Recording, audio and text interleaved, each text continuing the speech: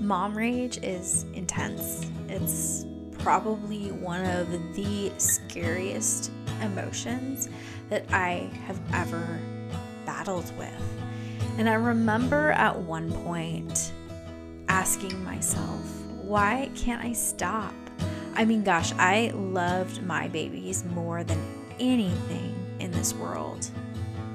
And I wondered, why am I yelling at them? Now, if you've thought this and you're currently feeling stuck and like you're needing understanding and clarity for why you can't stop raging, I want you to know that you are in the right place. Today, I'm going to be sharing my personal struggles with mom rage, how I discovered what was triggering me, and that I may have been at a bit of a disadvantage because of a gene mutation. Although your story may look different, I hope that this episode encourages you to find the answers that you've been so desperately searching for. Welcome to the Slowish Parenting Podcast. I'm your host, Alexis. I'm a mama to 2 little girls and a parenting coach. It's become my mission to help families rekindle connection, to rebuild relationships on a foundation of safety and trust, and to give parents the tools they need to show up with empathy and compassion, no matter what situation may arise. If you are craving slowness, peace, and joy in your parenting, you've come to the right place. Alrighty, let's get into today's episode. Hello, you guys. Welcome back to another episode of the Slowish Parenting Podcast. I am so glad to have you guys here. Today, we're talking about something that is very near and dear to my heart, and something that, if I'm honest, I still struggle with from time to time. I feel like mom rage is a journey. It's not something that we just are able to figure out what our trigger is or discover, why we're raging and just be able to turn the leaf and move on. And it's interesting. What actually prompted me to start this podcast episode, or to record it rather, was an email that I received from a listener. And she was just venting about how frustrated she was with herself for mom rage. And at the end, I don't think she intended it as a question to actually ask me why can't I stop? I think it was more out of anger and frustration, why can't I stop this? But it really had me thinking, why can't I stop raging? Why can't I? I know all the things. I'm watching all the things. I'm researching all the things. I'm doing all the things. But rage keeps coming up, and why? And so that was really what inspired this podcast episode. And I want you to know it's not a simple answer. It's not just a simple, these are all the reasons why you're continuing to rage. Your story is unique, and it's unique for a purpose and for a reason. And I believe that these are the things that lead us to helping others in the future. If I hadn't dealt with mom rage, I wouldn't be able to talk to you. I wouldn't be able to be on this podcast episode because I'd have no business being here. I wouldn't understand what it's like to be in your shoes. But now I get to be here, and I get to talk with you, and I get to encourage you. And I hope, today's episode is more of a soft, encouraging place that you land. I hope this is maybe an episode that you come back to a time or two to feel like there is hope and there is a reason why you are raging still. And I think that each point that I'm going to be sharing today is kind of like a jumping point, and maybe some things you're going to actually take and you're just going to pin it on your wall. Literally, you're just going to pin it on your wall. You're just curious.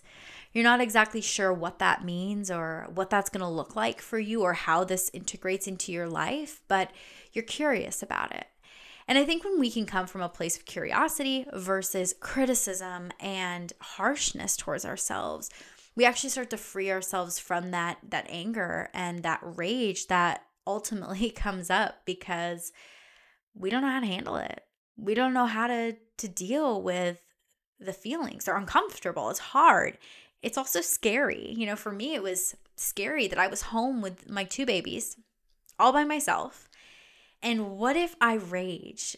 What if I get so angry that I yell? What if I yell at my toddlers? That was a really scary thought for me. I did not want to yell. I did not want to scream. I did not want to be that person because I knew they didn't deserve that. That's the hard part about mom rage. We can love our kids so much, right? So incredibly much. Like I would throw my life down for my kids.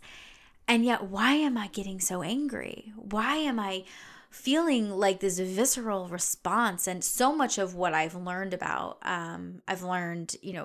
with anger is really from Irene Lyon and her talking about healthy aggression and how a lot of times this rage is really just a suppression of what we suppressed years and years and years ago, coming up in a very similar situation, which I think has a lot to do with my rage and my story, which I will touch on in a bit because I think it is an important part to hear how it integrates for me and kind of my story with it and what that looks like. I think story is really helpful in helping our minds to understand what's actually going on and how we can make the path forward. And sometimes it's easier said than done. Sometimes it takes a lot of work and a lot of questioning and asking and being very curious about ourselves and being in a place where we're not hypercritical. We're just curious. We're just trying to understand. So I hope that sets up this podcast episode and it makes you feel safe. It makes you feel understood, and it makes you feel seen and heard, and all of the things that you are so lacking right now and so needing at the very same time. So the first thing that I really was thinking about when this mom had messaged me and said, "Why can't I stop?" was the suppressed emotions, which is, what I just mentioned and talked about. But I think that I hear this so often in my coaching, yeah, but I didn't have big trauma. Like I didn't really have trauma. And I think that it's so easy for us to look at other people's lives and say, yeah, but they had it worse. They had really big trauma. And I just want to invite you to lose the thought of big trauma, little trauma. Trauma is trauma, and everybody's experience gets to be their experience, and it's not right or wrong. You can have the same experience as another human being, you can have the same event happen as another human being, but have a completely different experience. And it could be just the angle you saw it through. It could purely just be the environment that you're in, how you were raised, your subconscious. All of these things really shape how you see an event. And so I think it's important for us to remember that just because we didn't have major trauma, I would say that I did not have major trauma. I mean, I was bullied in school, but I didn't have major trauma. But I still had really hard things that made my brain confused. It made me feel unsafe. It made me really struggle with anxiety. And so that's okay. That's okay that that's the way that was. It's okay that I have really good parents that were also imperfect. It's okay, and I think sometimes we need to hear that. If you're listening to this and you're like, this is not my parents' fault, I was there. I was defending my parents because they are good people, they are good parents. But that doesn't mean they did everything right. And I don't sit here on the other side of this podcast episode thinking to myself that I'm doing everything right as a parent. I'm actually thinking I need to get my kids' counseling fund put together because I think they're going to need it. And how I look at this with trauma is we are, as parents, we are basically running this race for the future generations. I give this analogy often where we are on a team, right? We're racing as a team. And I have just been passed the baton. I'm holding it. And now it's my turn to run the race my way, right? And hopefully when I pass that baton on to the next generation, so my kids, hopefully they are going to work on even more trauma and breaking that. And they're going to break these generational patterns. It's not going to happen with you alone. It's going to happen with generation. And that for me kind of takes the weight off because, yep, I feel rage. Yes, I feel these intense feelings and I feel like I'm ruining my kids in the moment. But if I look at it as me doing better than my parents did in some way, right? Like if I can look at it in that way, I can say, all right, I am making some progress. And I hope that the progress that I am making invites my kids into curiosity, it invites my kids into wanting to do better and parenting their kids, and hopefully breaking the cycles that the generations before us had created. So let's make that forward motion movement. Let's start moving the wheel forward and giving our kids that foundation to really jump off of. And so when we're thinking about trauma, we're thinking about it being stored. I love the book, The Body Keeps Score. That's a great one. There's a couple other books I haven't read that Irene Lyon had recommended. They're on my list. But they all talk about how the body stores our stress and our trauma. And I think that for so many of us, we liked to think, because it's easier to think, that our rage is because of our kids or it's because of something going on right now. And it's not, it's always, I say always, most of the time, it's something in our past. It's something from our childhood, from our subconscious. And it's bringing up those same feelings and emotions that we experienced at that time of trauma. And I will share, a little personal story. I would get really raged when my kids would be crying and I couldn't get them to stop. And I'm telling you, I was in counseling at the time and everything. I'd been in counseling for probably 5 years already. And I would say to my counselor, but every single time she reaches this octave, it was like, it didn't matter. And it was with both my kids. It would be a certain octave, a certain level of cry that would send me into a disarray. I'd have to wake my husband up. I couldn't do it. It would make my body physically feel so uncomfortable. Like I couldn't even hold my baby. And it was scary. It was really, really scary. And so I can feel my body tensing right now because of just, what the feeling and the experience is just, it's awful. If you're on YouTube, you can probably tell my body has shifted and changed. And that's okay. This is the body kind of retelling and experiencing this again. And maybe it's going to help me to kind of process through some of it. But I had 4 years in, been talking to my counselor about it, and we've been trying to kind of get down to why is this happening? What are the patterns? And we thought it was because of the NICU. We thought that had a lot to do with it. And then one day I said to her, I said something about me being a baby and me crying all the time. And she goes, "You cried all the time?" And I said, "Yeah, for like the first 3 months, all I did was cry." My mom said all I did was cry. And she's like, "That is so interesting." So we started talking about that experience and how hard that must have been for me as a baby. I had all these needs and for some reason it wasn't getting met. I didn't know then what was going on. So I actually had a conversation with my mom and I said, "Hey mom, like when I was a baby and I was crying and crying and crying, what was going on?" And she's like, "Well, you were 5 weeks early. I couldn't get you to latch well. And I think you were really hungry. I tried all the things the doctor was telling me to do, and you just were always upset and fussy, and you seemed like you were gassy and uncomfortable, and I was jaundiced, and I was in the hospital for that for a little while, and I think I was a hot mess." And it made so much sense to me because I get hangry now. I get really hangry. But that octave, remember I mentioned the octave that I would start feeling like, I can't, this is so uncomfortable. That was the octave I would get to when I was like at my end rope, right? As a baby. My primal response was to scream out to try to get the attention of my mom and dad to give me more food. I'm starving. I'm hungry. Feed me. But as a baby, that's my communication, right? And so imagine as an adult, I mean, clearly, how would I have known, unless I talked to my mom, that that was my experience as a baby? I wouldn't have, right? But my body was storing that from the time I was born.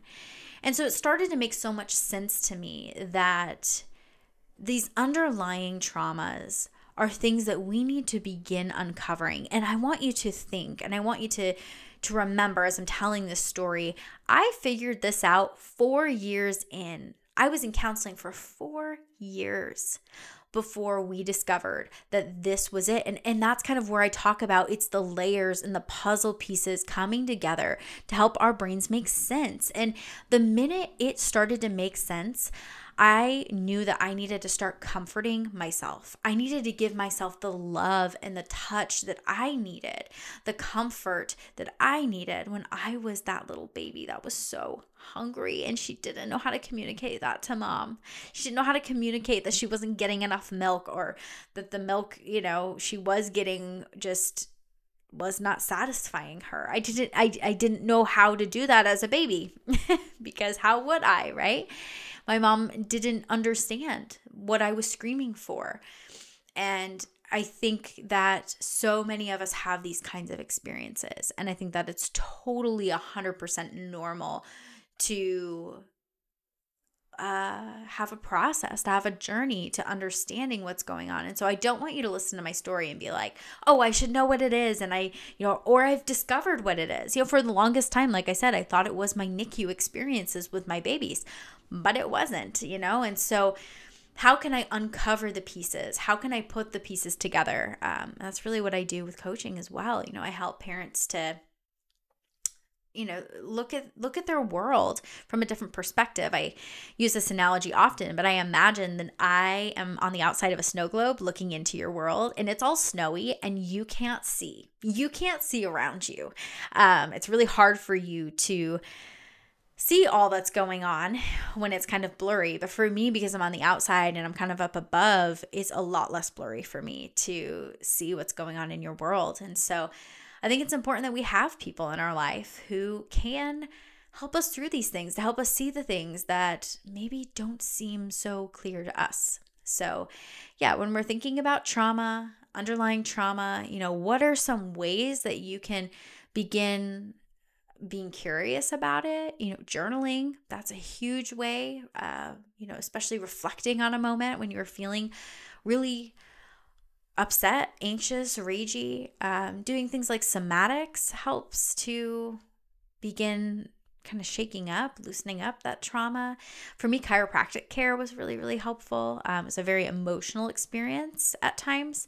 And then, of course, counseling and coaching and things like that can also be very helpful in helping you to understand your trauma and also just figure it out. If you're somebody that's like, I have no idea what my trauma is, that would probably be a really good idea for you to look into coaching, look into counseling, because as I mentioned before, both those things work hand in hand. They're not something that one is better than the other. They really have two different beautiful purposes, and when they're used together, my goodness, it's beautiful. But the next thing that I actually want to talk about, we're gonna shift gears here, is kind of go a health route. And this is, again, part of my own story, but I found that mom rage was linked to my liver. I was born with high bilirubin. The doctors didn't really know why. I've always had high bilirubin my whole life. My dad ended up finding out he has had high bilirubin his whole life. And then my grandpa also has high bilirubin. So it's something genetic, and I knew that. But I got some testing done a couple of years ago while I was pregnant with my second, and the genetic testing came back and told me I have a rare gene called the PEMT gene, which basically makes it really hard for the liver to break down choline. I think that's how you say that, choline, whatever. You guys get what I'm saying. The supplement you can take for choline, and I could not break that down. And it was interesting because I craved eggs when I was pregnant with my kids. I craved anything that had choline in it.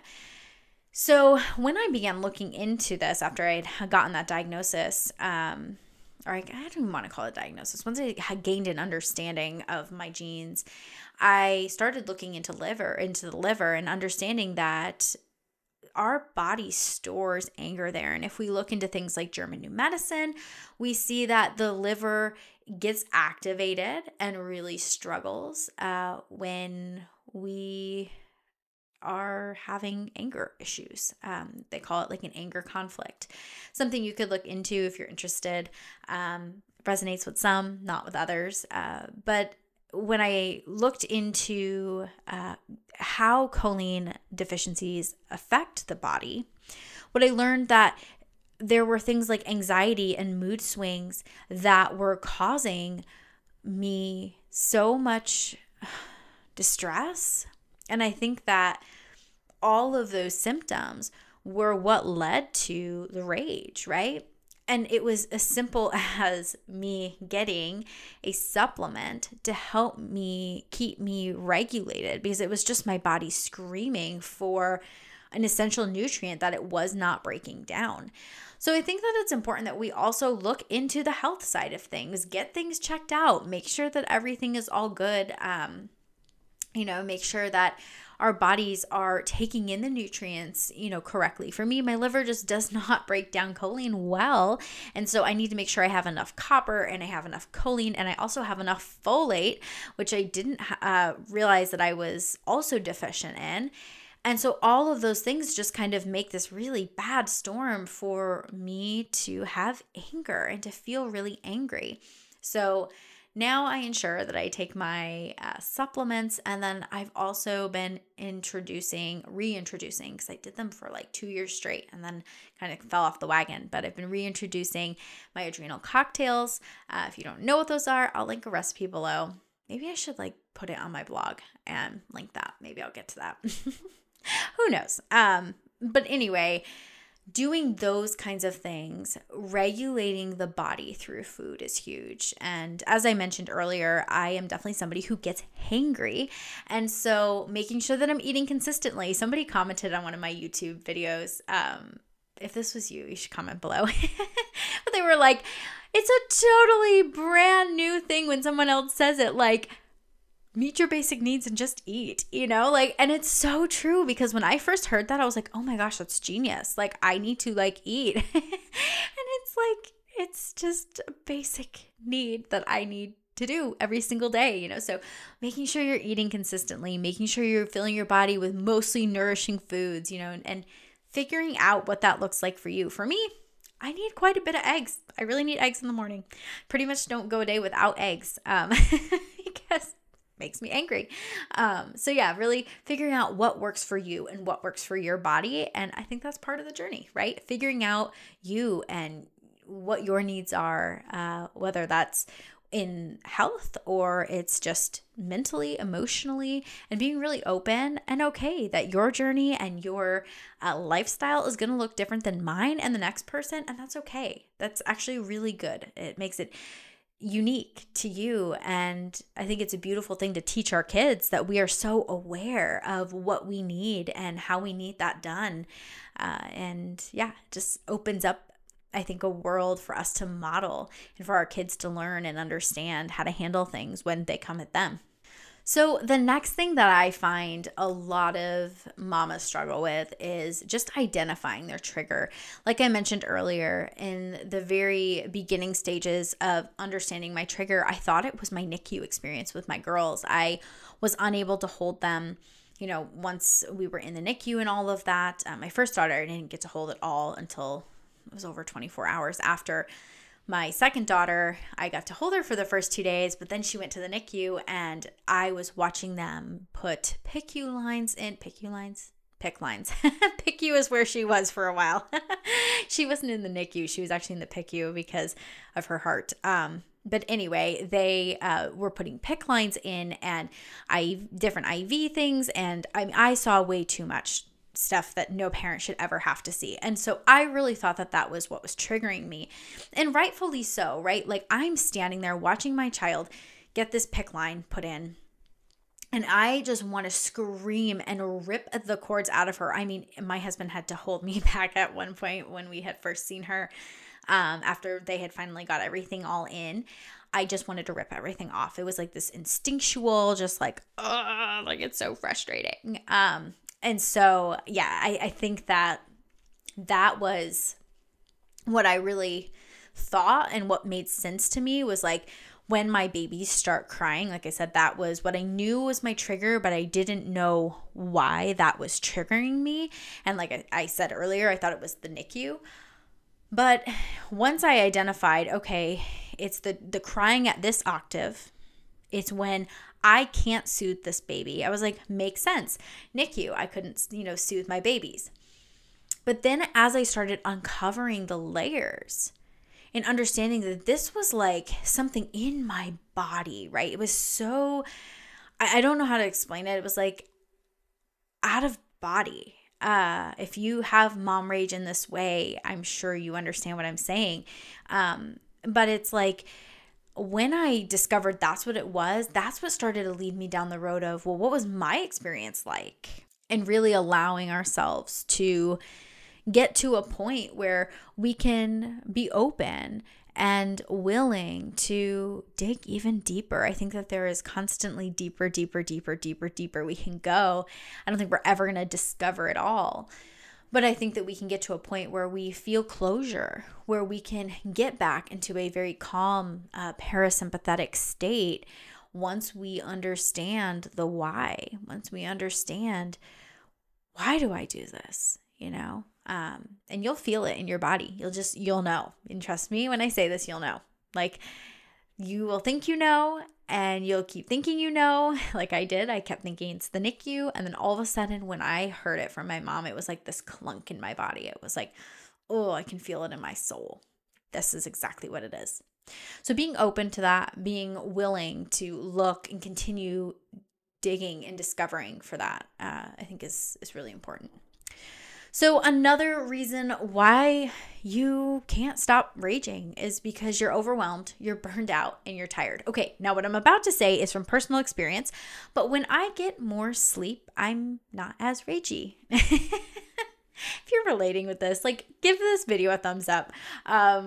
Because yeah, it's true. Us moms don't get enough sleep. And truthfully, we are expected to thrive off very little sleep. And that is just not the case. And that was a lot of the reason why I started co-sleeping with my second, because I wanted to sleep through the night because I was miserable the next day. I was a horrible human being. And so I think that process of starting to co-sleep, doing the Safe Sleep 7 and, all of that really taught me that I need to prioritize what is important to me and what my needs are. I need to prioritize those things so that I can show up with love and compassion and empathy, even in the moments when I'm triggered and things get really, really hard. I know how hard it is to stay on track. And I think that was, and it still is, part of the struggle for me and why mom rage will resurface, because I'll get out of my habit. And that's actually, I recently did a video where I, for the very first time, shared my habits daily journal. But I started doing these little mini habits, focusing on 3 a week, nothing crazy, but focusing on 3 a week that I could easily do and that I knew that I could accomplish. So I could show myself and prove to myself that I could continue in these habits. So if you're interested in starting a habits journal, you can absolutely start this on a piece of paper. This was the way I started. I just started doing it in my journal. But I do have a free download. If you're interested in it, you can comment on YouTube and just comment habit, and I will send that to you. And if you are on the podcast, you can hit the link in the description. You'll see it'll say free habit daily journal, and you can click there and download it there. But I think that it's so important for us to just get into these little mini habits that help to move us towards our goal. Because for me with mom rage, when it gets really bad, I can go into like, I need to fix everything. And that's actually not helpful because it makes me feel more overwhelmed and more burned out. And when I'm already overwhelmed and I'm burned out and I'm tired, I need very simple, actionable things. And so typically, and honestly, some weeks overlap and some weeks take the same habits for like 5 weeks in a row. But it could look like, going to sleep at 10 p.m. or, before 10 p.m. and drinking my adrenal cocktail and taking my choline supplement. Like those are literally my habits for this month. So that way I can stay on track. So I can be the best version of myself, or at least set myself up for success. So this doesn't mean I'm necessarily going to choose success, because it's really, really hard for somebody who has consistently shown that how I'm going to respond in this moment is through rage, right? But we can set ourselves up for success by doing things that help us to move in that direction. So I hope that was helpful with the journal. I know it's hard to kind of explain it over podcast episode, but that's why I decided to make a printable, because I think so many moms are going to benefit from it. So download that, and hopefully that'll kind of help keep you on track. All right, the next thing is you are feeling stuck in fight and flight. So when I was first in chiropractic care, I became keenly aware that I was so anxious that I had never experienced calm. Because immediately after I would be adjusted, I would feel calm for 2 to 3 minutes. And I was like, I have never experienced this before. I thought there were moments in my life where I had been calm, but I just believed that I was just a high-strung person. And that is not true. I was stuck in fight or flight. And that was what was driving a lot of my mom rage. It was that I was just constantly in this heightened state, and I had never allowed myself the time just to be. And so that's really where I started integrating slow living. If you're new to slow living, I have an entire playlist that shares a lot of the slow living-y things. Not necessarily every video is titled slow living, but it gives really the basics and the premise of how I've begun to integrate slow living into my life. I also did a YouTube video all about how to start slow living for beginners who are moms specifically. So you can check that out as well. But I think that we need to focus on our nervous system. We need to focus on where our bodies are at, where our nervous system is at. And I think another key point here is allowing our environment to nurture that part of the nervous system that needs nurturing. If we are constantly up here, heightened all the time, it's like, how can I add in little moments of calm or slow so that I can experience a parasympathetic state, so I know what that feels like. Another great way to do this, like I mentioned earlier, is somatics. I love the workout, which I'm going to link her stuff below. I am an affiliate, which means you'll give me like a half a latte, maybe, if you purchase it. But I did not, she did not ask me to be an affiliate. I found her and I reached out to her because I just absolutely have had a life-changing experience with somatics. So yeah, really focus on that. If you would like more research. Yeah, that's research. If you would like more resources is what I was trying to say on the nervous system, Irene Lyon is going to be the person to go to. I will make sure to link her stuff below as well, so you can go check all of that out. Allow your body to see and to explore and to research what feels good and right for your body right now. But if something starts feeling too uncomfortable, it's okay to take a step back. It's okay to kind of just let it sit there for when your body feels ready for it. And I can tell you, every single time that my body becomes ready, it's like literal food to my soul. Like it's so soothing. It's like honey. It's just so sweet and it's amazing, and it feels and it tastes so good. So if any of this information feels like too much, it's okay to put it on a back burner, to put a little tack in it for later. Totally okay and totally normal. Okay, the very last thing that I think moms struggle with mom rage, why they still rage, they just haven't found a calming tool that works for them. I hear of so many basic calming tools, things like, oh, just try deep breathing, go for a walk, read a book, like these things that I just are not they're not easy. I wouldn't say logical. It's not what I meant. They're not easy. They're not necessarily something that works for everybody. They're not that simple. Things like running your hands under cold water, shaking your body out, moving your lymph nodes, doing your lymphatic system, which I can't even really describe to you. I could give you some resources. If I'm editing this and I'm thinking, oh yeah, I can think of an awesome resource off the top of my head, I will link it below. But if not, go do some research on just your lymphatic system and how to kind of get that moving. But doing things that are actually going to help you. Another thing that's really helpful. Irene Lyon talks a ton about releasing anger. She has some different exercises and stuff that you can do, which are awesome.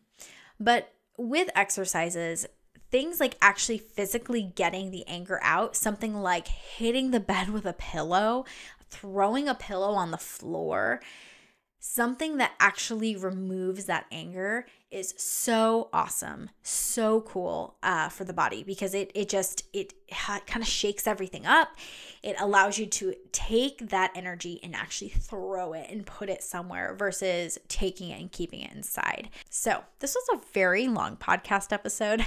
I've been really enjoying talking about this. This is obviously something that's very near and dear to my heart. If you have any questions, if you are struggling with mom rage and you are like, I desperately just need help, you just need somebody to vent to, that is what my inbox is for. You can always email me at alexis@slowishparenting.com. And I love listening to you guys. I love reading these things, even though they're hard to read sometimes, but I love reading them because I know exactly where you're at. I know exactly how you're feeling. And I just want to give you the encouragement that you can move past this. You can be the mom that you want to be. You're not stuck. You're not always going to be in fight or flight, especially when you're working and you want to be better than that. You want to do better. You want to find the absolute joy and happiness in your life, and you deserve that. You absolutely do. And if nobody's told you today, you are a beautiful and a good mama, no matter how rage-filled you feel at times. So I hope that encourages you. I want to thank you for watching. If you like this video, make sure that you give it a thumbs up. If you're not subscribed on my YouTube channel, or I guess on the podcast in general, make sure that you hit that subscribe button just so you're notified every time. And if you don't want to miss an episode and you're like, I absolutely want to make sure I'm notified, I do have my community of mamas with over 7,500 mamas. I cannot believe I'm over 7,500. I think I'm actually close to 8,000. But anyway, it's kind of crazy that the community has grown that much.